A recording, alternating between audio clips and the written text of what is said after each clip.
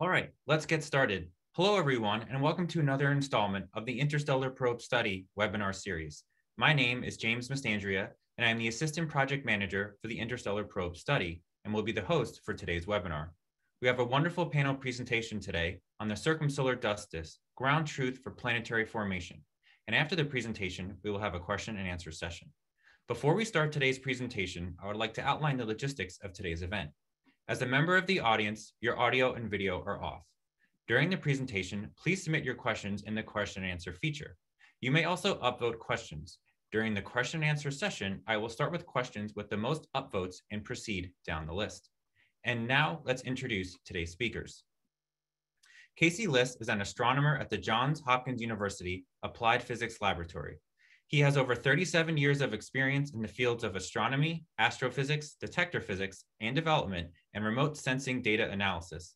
His current research focuses on studying the formation and evolution of solar systems by studying dust, gas, asteroids, and comets orbiting the host star.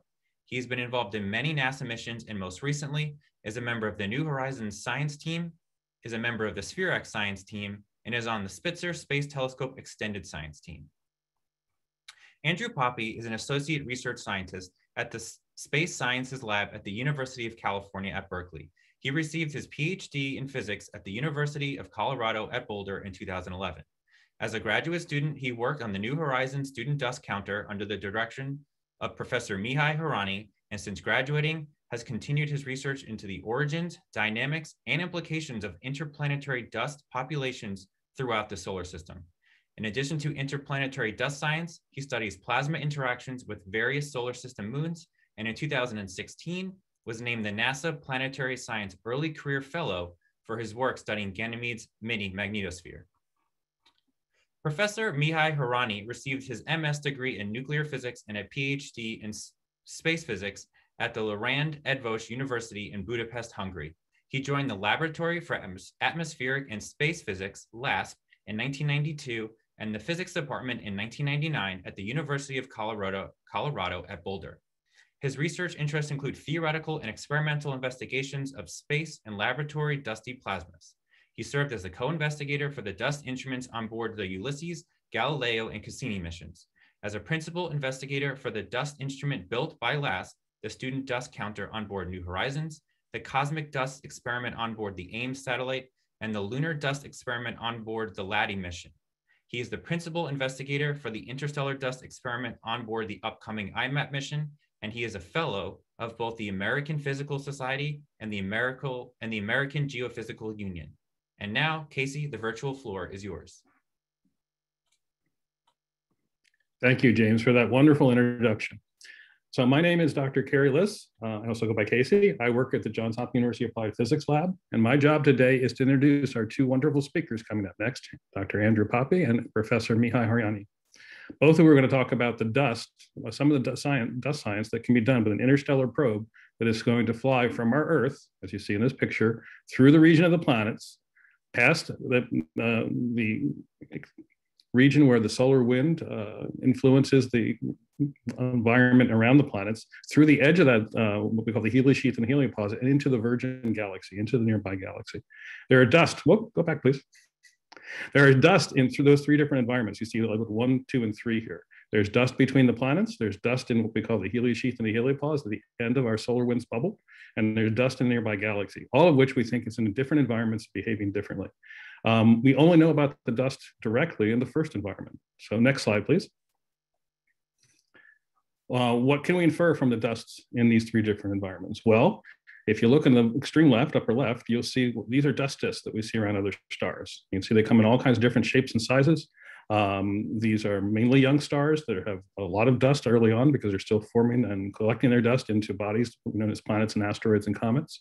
But there's some older ones here too. Andrew's going to talk about this a lot more. In the lower left, you see measurement of the dust that we see glowing in the thermal infrared radiation when we fly spacecraft with infrared spectrometers and imagers around the Earth.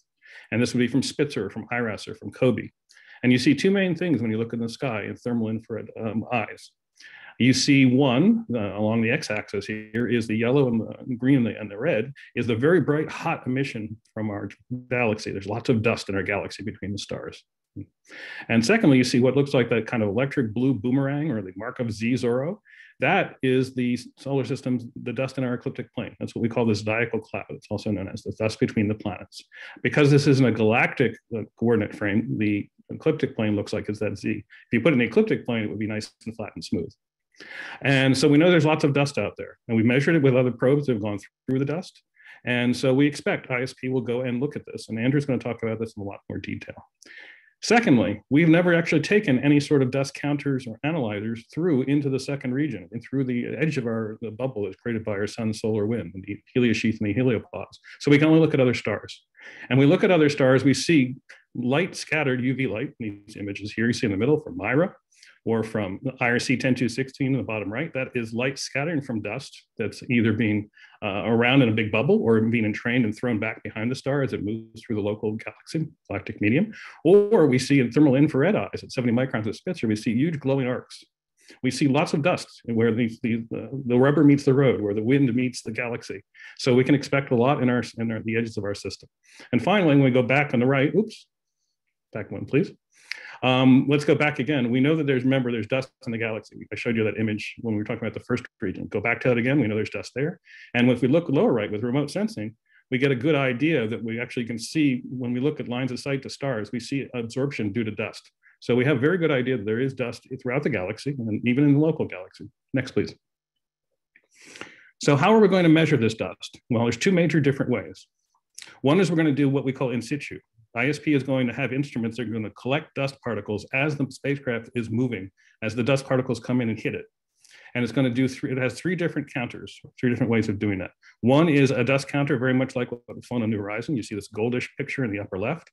And that's a piece of charged plastic, if you will, where a particle comes in and it knocks out a piece of the plastic and creates an electrical pulse and gets counted. And this is good for looking at and measuring the numbers of the largest particles that are maybe tenths of microns up to a few microns. Secondly, in the upper right, we're going to fly something that's never gone past the orbit of Saturn. We're going to fly what we call a dust analyzer. An instrument's going to take a particle, have it come in, slam into a metal target, and ionize at high velocities. And it's going to kick off ions that are then going to be sent through crossed E and B fields and are going to be analyzed for where they land. It's going to tell us the charge to mass ratio and tell us the number of each atom that's in the dust. And from that, we can tell what the dust was made of. For example, was it a carbonaceous particle or lots of organics, carbon, hydrogen, oxygen, nitrogen? Or was it a rocky particle, a lot of silicon, oxygen, magnesium, and iron in it? And this is very exciting. This is being built for missions, new missions to Jupiter. And we're going to adopt the same kind of instrument, state of the art. And you're going to hear about that in the second talk. Well, not done yet.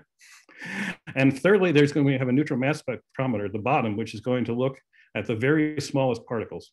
And it's going to particles barely bigger than a molecule. And it's going to go detect them. Okay, next slide, please. Secondly, we're going to use remote sensing. We're going to use a spectrometer and imager combination in the infrared, just like I showed you what's been done around the Earth. And we're going to use that to map the whole sky. Rather than just dust just hitting the spacecraft, we're going to be able to look at dust far away, all across the solar system. And then once we're out in the galaxy, all across the galaxy.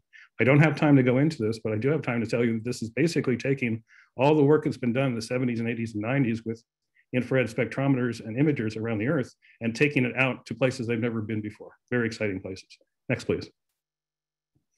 So in summary, we know that ISP is going to enable groundbreaking solar system, heliosheath, and galactic ISM dust science. What is it going to do? It's going to measure the distribution of circumsolar dust in toto from the Earth all the way out into the galaxy. It's going to actually walk through and get a cord and measure. And for the first time, it's going to take a dust chemical analyzer.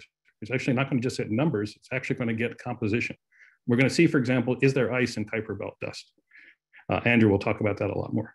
Secondly, it will measure dust in the heliosheath, again, with the first chemical analyzer encounter that's ever been taken there. We have no idea how much dust is there. And if there's a lot of dust, it could very much change the physics of what's going on in the heliosheath. A dusty plasma acts very differently than just a gas-only plasma. And third, we're going to go and take this dust chemical analyzer into the nearby galaxy, and we're going to get pristine dust. We're actually going to get the dust that we think is the input into making our planets. We're not going to get dust that's been filtered out by magnetic fields or possibly polluted by everything that creates dust in the solar system. We're actually going to get to the ground truth, the original recipe for what makes stars and planets. So I've gone on a long time. You've got two wonderful talks coming up. The plots you see in the bottom in the lower left is what dust we measured with New Horizons that's in our solar system. In the center is the dust that we're going to see in the heliosheath. And on the right, you're going to hear at some length, this is the dust we think that's in the galaxy. And there's some real controversy over what's going on versus what we measure versus what we think is there. Thank you very much. And please listen with great enthusiasm to the next two talks by Andrew Pape and Mihai Horini. Thank you. Hi, thank you, Casey. My name is Andrew Pape. I'm an associate research scientist at the Space Sciences Laboratory at the University of California at Berkeley. And for my portion of today's seminar, I'll be talking about studying interplanetary dust and what I like to call taking the big picture with Interstellar Probe, and how this is a really exciting development to be able to constrain the first of these populations that Casey talked about, which is the dust inside the planetary system. So next slide, please. So how do we know that there's any dust between the stars, or excuse me, between the planets? Well, we can actually see it with our own eyes. So an image I show here was actually taken from the top of the Mauna Kea volcano in Hawaii. And I first point out what's called galactic light. That's what many of us are probably familiar with as the Milky Way. But in addition, I've outlined in this white box a very faint signal that you can see that runs horizontally across the sky. That is actually what we call zodiacal light. That is sunlight from our sun scattering off dust grains that are in between the planets. And this has actually been known for several hundred years. You can observe it on very dark nights if you live in a place with a dark sky. And it's actually was long theorized and then later shown to be really truly due to dust in between the planets. And so by studying this signal from 1AU, in other words, from Earth, we've been able to discern a lot of the characteristics about dust near the Earth's orbit at 1AU. But naturally, this begs the question of, okay, if we understand the dust right at Earth's orbit, what does it look like through the rest of the solar system? And in fact, if we go to the next slide, please, we can take a very different perspective of dust. And Casey referred to this figure very early on. These are images of what we call exozodiacal dust disks, or dust disks around other stars. And if you take a minute to sort of like glance through the various images here, you see that they come in all shapes and sizes. They sometimes have very thin, well-defined rings. Sometimes they're more amorphous and spread out. If you stare long enough and closely enough at some of these, you'll start to notice asymmetry. Sometimes it's shifted to one side or the other. All of these detailed features are telling us something about the planetary systems that are either being formed or evolving later in their lifetimes around each of these stars. And really that starts to beg the question of, okay, we know there's dust at 1AU from our observations on the ground. And we know when we look at exozodiacal disks around other stars that we see lots of dust scattering light. So really, where does our solar system fit in if we were to take a big picture of our solar system's dust disk? And this naturally has led to several scientific questions. If we go to the next slide, I'll pull out 3 of these. First off, for our solar system, what are the dominant sources of interplanetary dust in the solar system? Where does all this dust come from? If we want to understand that, then we need to ask the question of what are the observables beyond 1AU, beyond Earth's orbit, that would help us further constrain models. And I talk about these models in a few slides. And finally, after we've answered both of these first questions, we can circle back to the third question and finally understand how our solar system's debris disk fits in with these other observed exozodiacal disks. So where do we fit in the family picture? Who are we standing next to? Next slide, please. So after many decades of research, we believe we have a decent idea of where dust in interplanetary space is coming from. And I've shown here graphically 5 of the most prominent sources. They include asteroids, things like in the main belt asteroid, things like in near-Earth asteroids. The second one is from Jupiter family comets. Shown here is comet 9P Tempel 1. We know from observations that these tend to be prodigious sources of dust as they approach the sun, heat up, they volatilize and lose dust and gas. We also have things like Halley-type comets. It's perhaps the most well-known comet. That also is known to shed dust. Similarly, Oort cloud comets, shown in the 4th panel. These are actually a very unique set of comets. These are comets that are very, very far out on the edge of the solar system. They are barely held gravitationally to the sun. But every once in a while, one of them will come screaming into the inner solar system. They will dump a lot of dust. and be another significant source of interplanetary dust.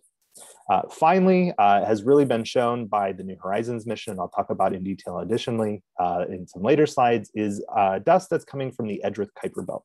So the Edgeworth-Kuiper belt is sort of the relic planetesimal belt that's outside the orbit of Neptune, is explored first by the New Horizons mission. It's flyby by Pluto, later by the object Arrokoth. And we believe that through a variety of processes, mostly likely collisions between different Edgeworth-Kuiper belt objects, that these are continually producing dust in the outer solar system that then migrates around. The three of these that I've outlined in white borders include the Jupiter family comets, Oort cloud comets, and Edgeworth-Kuiper belt objects.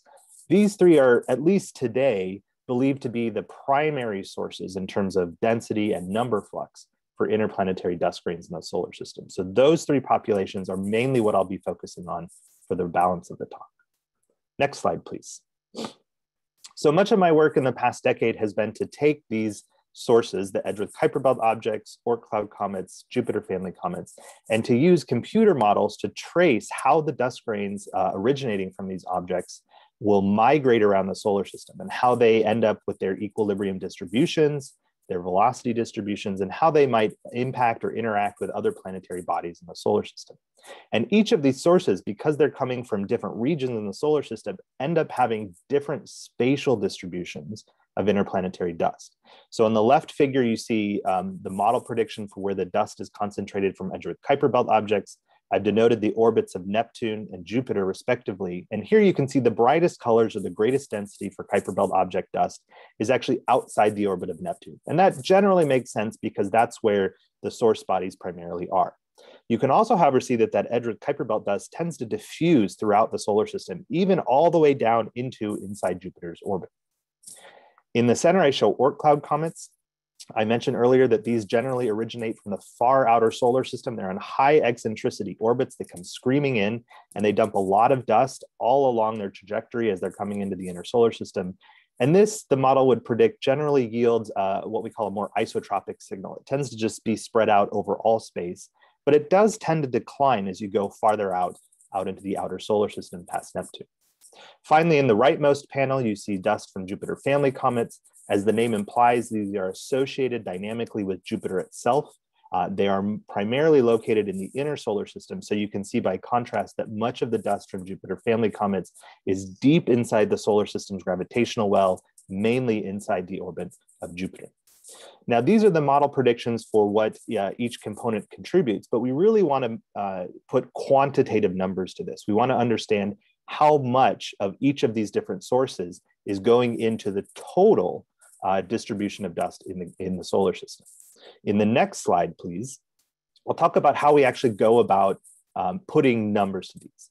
We add in situ measurements, and much of the work that's been done in the last decade has come from an instrument on board the New Horizons mission called SDC, or the Student Dust Counter. It was originally built at LASP at the University of Colorado at Boulder. It was very unique in that it was a student-led, student-designed, and student-operated mission. And it's been very successful in counting the density of interplanetary dust grains as New Horizons has left Earth at 1 AU. And actually just, I believe earlier this week, it passed the milestone of 50 AU, or 50 times the distance between the sun to the Earth.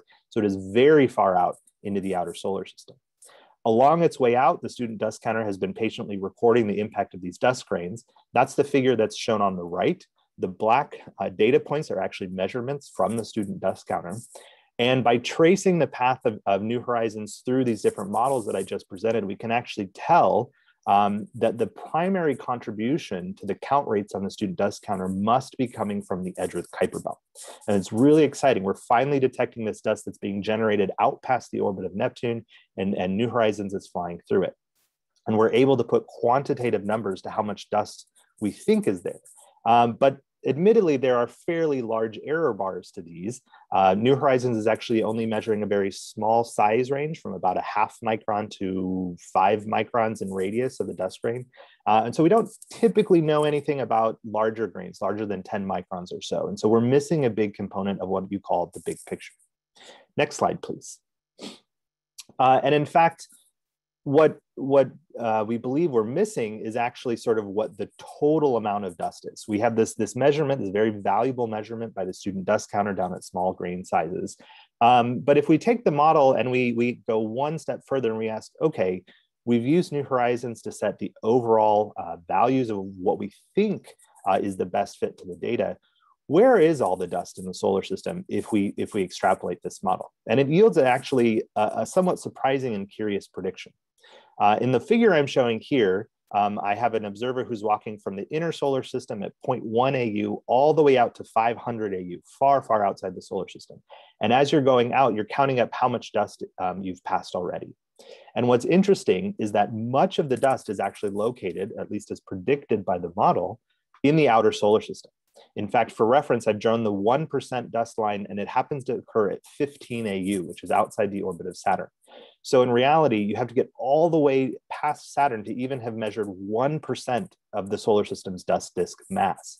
Means that on the opposite sense, 99% of the dust mass in the solar system is actually beyond the orbit of Saturn. If you look at beyond the orbit of Neptune at 30 AU, that number is about 70% of the dust.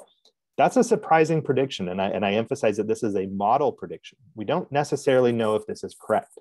There are some extrapolations to get to this calculation. What we'd really like to do is to test this model prediction, and this is really where Interstellar Probe starts to come in. Next slide, please. So one way in which to transition from just doing the in situ dust detections to something that can get us to larger grain sizes and larger regions in the solar system is to look at what's called thermal emission from dust grains. So anytime a dust grain is at a given temperature, it will radiate a little bit of heat, right? And the heat translates into certain wavelengths. And by looking at different wavelengths, we can actually probe different temperatures of dust. Now, typically, the farther out in the solar system you go, the colder thing gets, the colder the dust grains get, and then the longer wavelength you see. So in this figure, I show 5 predicted brightness emissions from various sizes of dust grains. In 5 micron wavelengths, you're seeing what is relatively warm dust in the inner solar system. As you go to 10, 50, 100, 200, and 500 microns, you're looking at longer and longer wavelength signals, which are coming from colder and colder dust. And so what you see is that at the longer wavelength, say at about 100 microns, you're actually very sensitive to the brightness that's coming from the Edgeworth Kuiper belt. You can very clearly see this nice ring in emission that's formed by this cold dust. This is essentially what we would want to measure with Interstellar Probe, or one of the things we would want to measure with Interstellar Probe. And by measuring this brightness against the background sky, we can actually look at this big picture of interplanetary dust. So how exactly is Interstellar Probe going to enable this? That is on the next slide, please. We're going to enable this by helping to put our solar system in context with other stars. So I took a collection of these, this is a figure from Wyatt, 2008, where there are a collection of solar system debris disks. And what we see is that, in fact, the youngest stars, which are over on the upper left, tend to be the brightest. There's a lot of active planetary formation going on, lots of asteroids smashing into each other, lots of comets dumping dust into the inner solar system of these planetary systems. But generally, as the planetary systems age, and we get out to something like the 4 billion years that our own solar system is, they tend to dim a lot. And so the question is, where on this plot is our solar system once we've taken this big picture with Interstellar Probe? On the next slide, please, is actually what we think we would like to measure on the way out with Interstellar Probe. So there's in situ dust detection. This is where you're actually watching or feeling for the dust grains to impact the detector. That'll be in Mihai Hrani's talk in the next slide. But what I will briefly talk about is what's called remote infrared imaging. If you take a camera that's capable of looking in these outer long wavelengths, you can actually measure, as the Interstellar Probe goes out of the solar system, how much brightness is in the sky. And so on the left figure, I've shown sort of a simple cartoon picture. You can see in the solid arrow is the Interstellar Probe trajectory straight out of the solar system along a chord. And if the imager is looking at sort of a canted angle as we go out, you can actually map out the integrated brightness that is seen. And then there are tricks, mathematical tricks, to invert that and to tell you what this big structure looks like. we can then take those measurements with the infrared. We can go back to the models and say, oh yes, there actually is 99% of dust in the outer solar system. Or maybe we find out that actually it's far less than that. And the Edgeworth Kuiper belt is really good at making small grains, but not necessarily these large grains. These are all the types of questions that we can get at with these types of instruments from Interstellar Probe. And it really is an exciting, I'd say once in a generation opportunity to take this big picture of the interplanetary dust disk. So on the next slide, I'll wrap up with some conclusions. Like I said, this is really an exciting opportunity to measure along a direct chord as Interstellar Probe exits the solar system.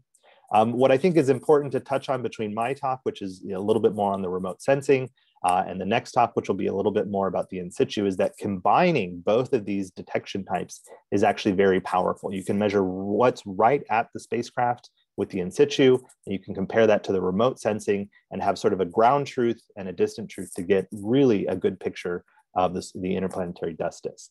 And finally, what's really important, I think, to connect to the broader picture is how to place our solar system in sort of this family portrait of zodiacal disks. Where are we compared to everybody else? Are we a dust-poor solar system? Are we a dust-rich solar system? What does that tell us about planetary formation? How is it that we ended up with all of the planetary systems that we do versus what we see in other systems? So it's a really big opportunity by measuring something local in our solar system to really connect to the broader picture of other planetary systems in the galaxy. That's all for my talk. I will hand it over to Professor Mihai Horanyi from here to give the second half of the talk. Thank you.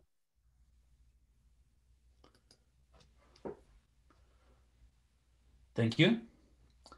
My name is Mihai Horanyi. I am at the University of Colorado.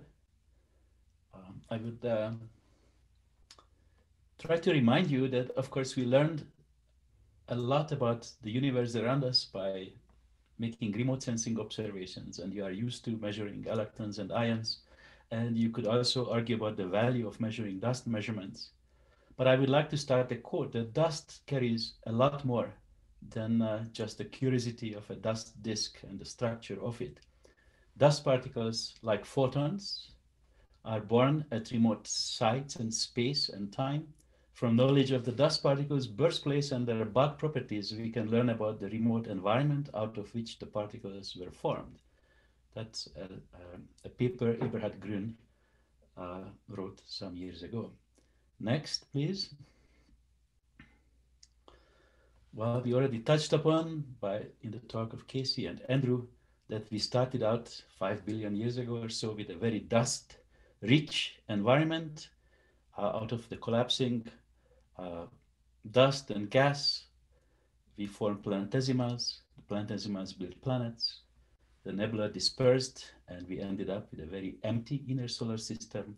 And of course, there are surviving planetesimals and comets and asteroids today, and also interstellar dust flowing through the solar system. So maybe we could learn about the raw materials, the minerals, and the organics by making dust measurements. Next. It's safe to start with the decadal survey, and of course there is a new one coming. A lot of you are working on a new decadal survey, but the questions posed are by all means not closed. So I expect a lot of these questions that we're going to discuss in the next couple of minutes, in some shape and form, will be addressed in the new survey. For example, what were the initial stages, conditions, and processes of solar system formation, and what is the nature of interstellar matter that was incorporated? Where were the primordial sources of organic matter? And people realized that small bodies, comets and asteroids, might hold the answer because they probably contain material that is processed to a lesser extent than if you were to visit a planet. But of course, comparing interstellar dust today with interplanetary dust today, we have to realize that there is a lot of chemical evolution and processing happened inside the solar system.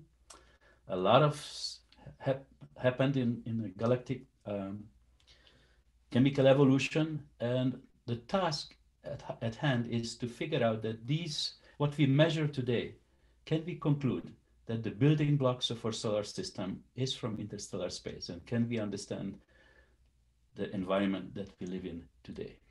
So comets and asteroids are excellent targets, and several missions are going to visit these objects.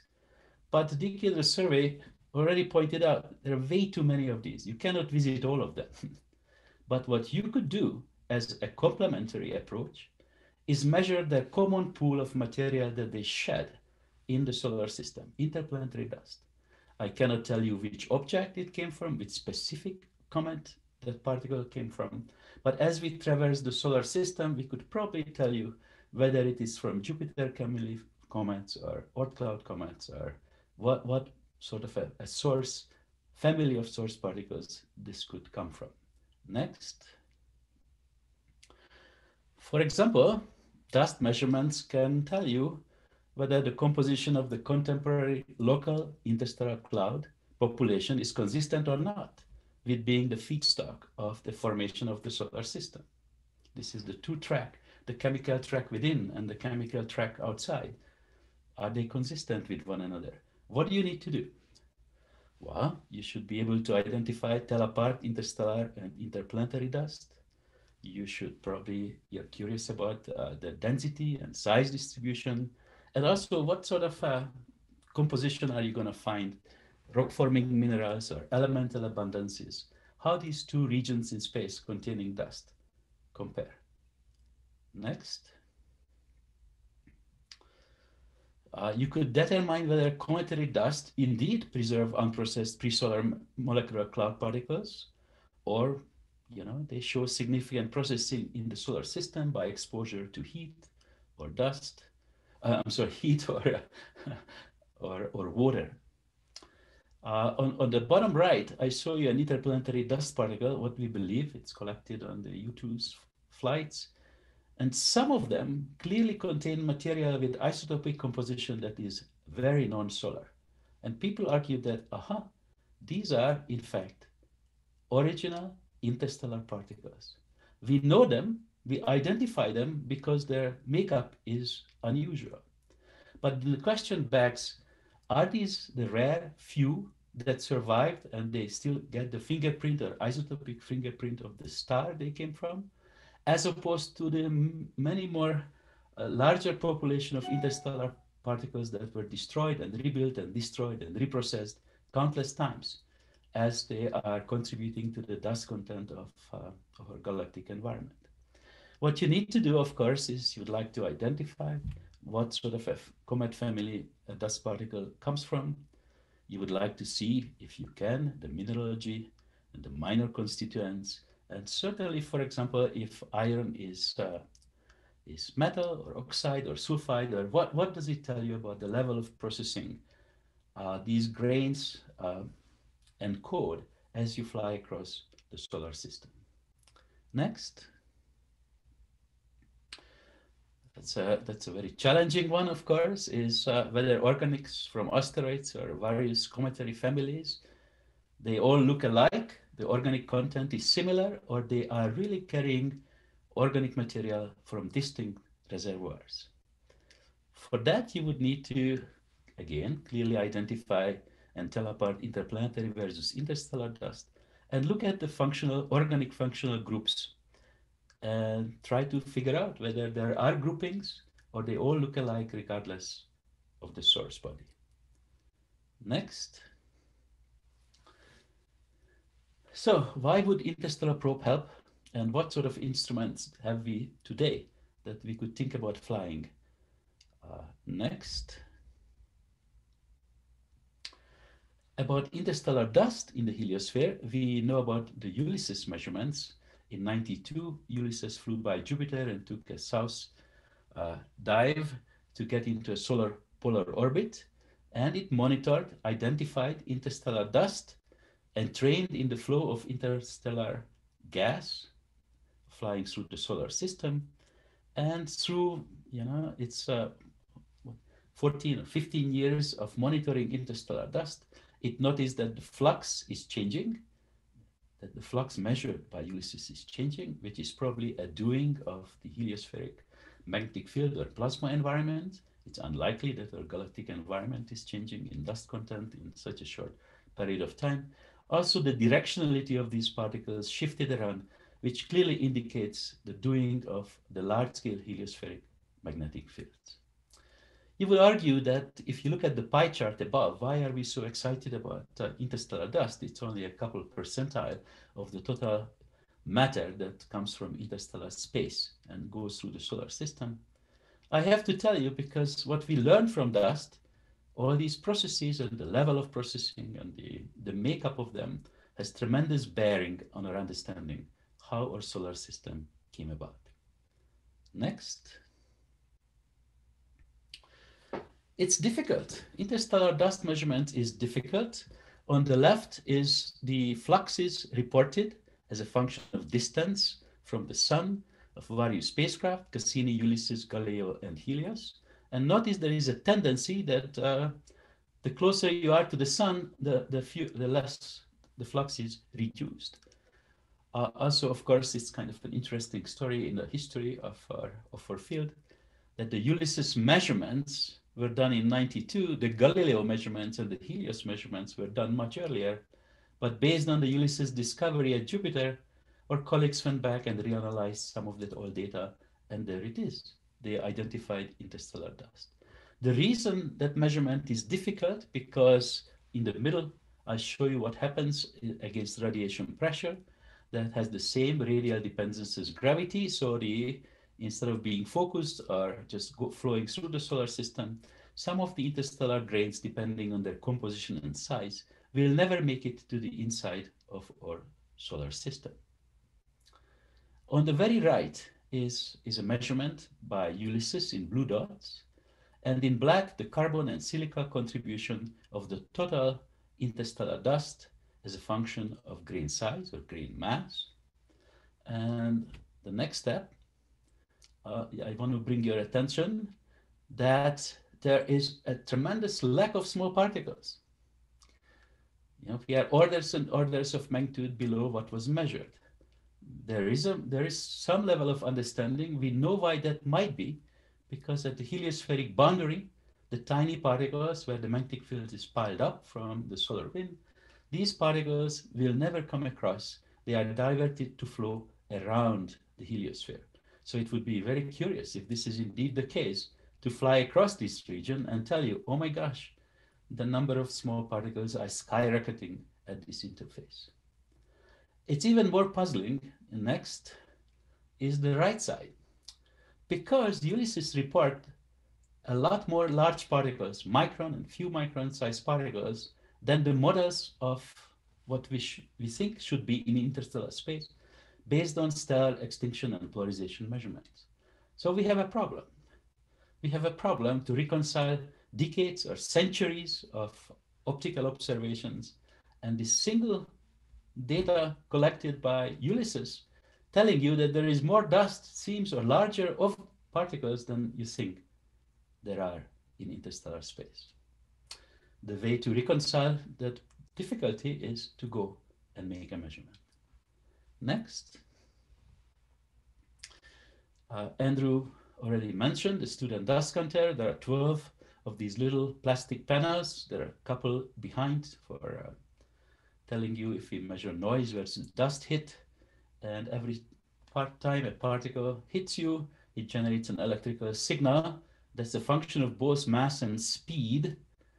But I only make one measurement, so we have to make an assumption, and it's actually not an unreasonable one, that speed is dominated by the spacecraft as it flies across the dust environment.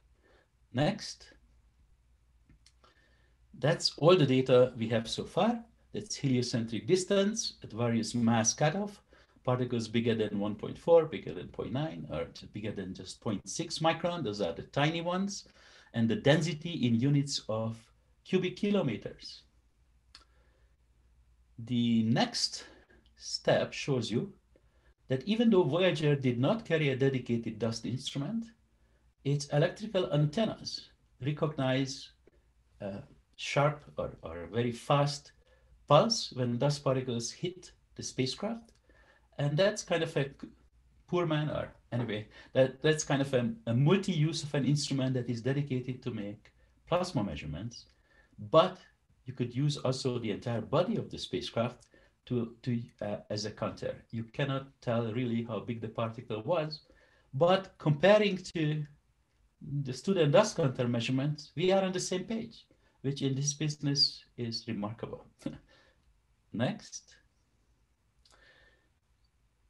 So that's now in terms of flux against heliocentric distance. These are all particles bigger than about half a micron in the radius or so. The blue dots are our measurements, already or nearly 50 AU. This data is just a couple of weeks old. And then the two models you could compare with, one is Andrews, the previous speaker, and an older one for Vitence. And you could argue that the red seems to be performing better, but we should see what's coming next. And actually next is interesting because the next step in this slide shows you that at some point we're gonna run out of Kuiper belt dust and we're gonna be in interstellar space, and what we count and what we detect will be interstellar dust particles. Next. It will be great to tell you the composition, and we had two chances to date to make in situ interstellar measurements. Cassini identified 36 particles that are most likely interstellar, and of course Stardust reports 7 candidates in the returned aerogels. But let me show you the best looking interstellar dust spectrum from Cassini as a function of ion mass and arbitrary amplitudes. And then below that is a modern lab instrument, a chemical analyzer instrument, that if you can compare the mass resolution, you should be impressed, because this nice walled feature measured by Cassini around 20, 30 daltons can now be resolved into a candidate particle that would be similar features, and you see magnesium and silica and sulfur and iron and so forth. Next. So where is this incredible increase in mass resolution come from? And of course, that's the 30-year difference between the development of Cassini versus these new instruments. On the top left, you see the Cassini instrument. There is a small chemical target. If you hit there, you generate an impact plasma, and the ions can be separated by an acceleration grid and used in a time-of-flight setup. It's a linear time-of-flight setup and gives you a mass resolution m over delta m of about 30. These instruments that you could design today would make a much longer path by reversing the trajectories. Instead of a linear time-of-flight, these are reflecton time-of-flight setups. That is purely electrostatics, and it gives you a focusing that compensates for the initial energy distribution of the ions. So the mass resolution becomes remarkably higher, almost an order of magnitude, and that's a laboratory mass spectra. And next step would show you or bring your attention to the target material, silver, with these two isotopes, 107, 109, clearly identified in the time-of-flight mass spectra. Next, if you want to know about minerals of various types and how to read in situ measurements, you need, just like with UV and IR spectra, you need laboratory truths. So for impact ionization dust composition measurements, the lab setup involves a dust accelerator at the University of Colorado, or earlier than this device, a dust accelerator at in Heidelberg, at Max Planck Institute. The next slide shows you what is available as a function of mass on the y-axis and speed on the x-axis. We can shoot particles. Our speed record is about 120 kilometers per sec. That's the nature of the physics involved, that this diagonal structure, we could fill in the bottom missing piece by lowering the accelerator voltage, but the physics is such that we cannot go higher and give you a very fast, very large particle. The next slide is the device at the accelerator impact chamber. The one on the left, that's kind of a cylindrical setup, is the chemical analyzer. The one on the right is a set of grids that for large enough charges would measure the trajectory, the vector, velocity vector of an incoming particle. Next, for example, this is a couple of mineral examples, pyroxene, and you see the bottom boxes, the various regions enlarged in mass on the x-axis, and you would recognize the various species that make up pyroxene. But these wiggly lines do not necessarily immediately tell you what was the incoming particle makeup. You need your laboratory setup or library to, at that speed, the various candidate minerals spectra look like, and which is the one that looks similar to the one that you are measuring in space. Next is another particle, anorthite. Next, yeah, these libraries are being built as we speak. And as an example to convince you that this is really working, this is a small 80 nanometer radius, 20 kilometer per sec speed orthopyroxene particle. And it is focused from on the magnesium isotopes, magnesium 24, magnesium 25, magnesium 26. And the line integral, or the area under the integral, tells you the fraction of those ions that are representing that isotopes. And then you could compare the measurement expected from our geochemistry colleagues to the measurements we made. But remember, this measurement was made on a single 80 nanometer radius, itty bitty tiny bit of dust. And we are within a percentile of the expected composition. You could beat that down by, of course, averaging hundreds of particles and get a much more precise measurement of the isotopic makeup. Next. So what would you carry to answer or use these type of instruments on an interstellar probe? Certainly, you would like to have cluster ions or neutrals. So on the very left, in a nanometer or few nanometer range, probably you would consider a Cassini ion neutral mass spec. In the mid-range of tens of nanometers to maybe even up to a micron, you should seriously consider what a composition analyzer could contribute. For larger particles, a New Horizons SDC type instrument, and for the largest of all, where you could use the entire spacecraft body. And in any case, probably our fields and particles colleagues will have antennas to measure the properties of the plasma environment. That instrument would also help to tell you the density of very large particles in interstellar space. And my last slide is just to remind you that this is an incredible opportunity. And it seems to me that the type of questions that you would answer with dust measurements of various types are of interest to a lot of communities, the planetary and space physics folks, heliophysics and astrophysics colleagues as well. Thank you.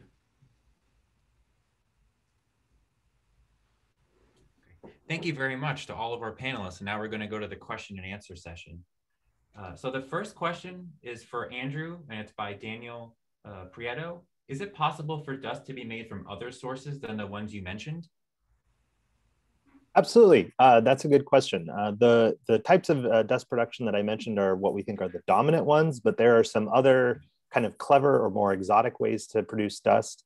Some of the ones I could think of, excuse me, off the top of my head, is if you went and looked at, say, the volcanic moon Io around Jupiter, we know that the volcanoes actually spit out little pieces of sulfur dust that populate the environment around Jupiter. Another example might be the cryovolcanoes around Saturn's moon Enceladus that does a similar thing, but with icy particles instead of sulfur particles in Saturn's system. Some of these dust grains that are produced at Jupiter, Saturn are actually able to be accelerated outwards from their respective planets into interplanetary space. It's a minor contribution, but it's actually a very interesting one because you can remotely sample bits of the ocean or bits of the volcanoes from very different locations with dust measurements.